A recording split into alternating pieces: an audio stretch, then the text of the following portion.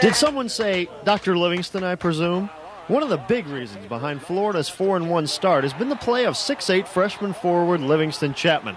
He came to Gainesville as a high school All-American, but not even Coach Norm Sloan was prepared for the impact Chatman made in his first college game.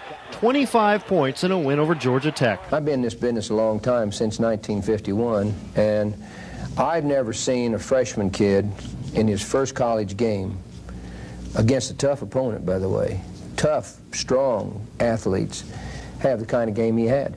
Chatman followed up that performance with 27 against Iowa State in the NIT semifinals and 19 against Seton Hall as Florida won the Big Apple.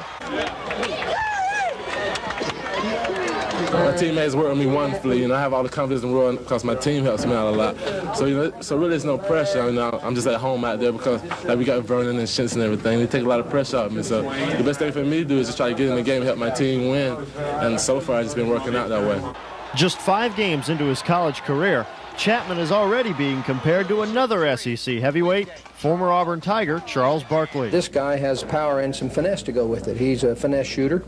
I think Charles is a power shooter, even from the outside. So, but that's a compliment to Livingston to be compared to Barkley. Charles Barkley, he's a great player, but right now I'm just working on me. Ken Tomasz, Channel 6 Eyewitness Sports.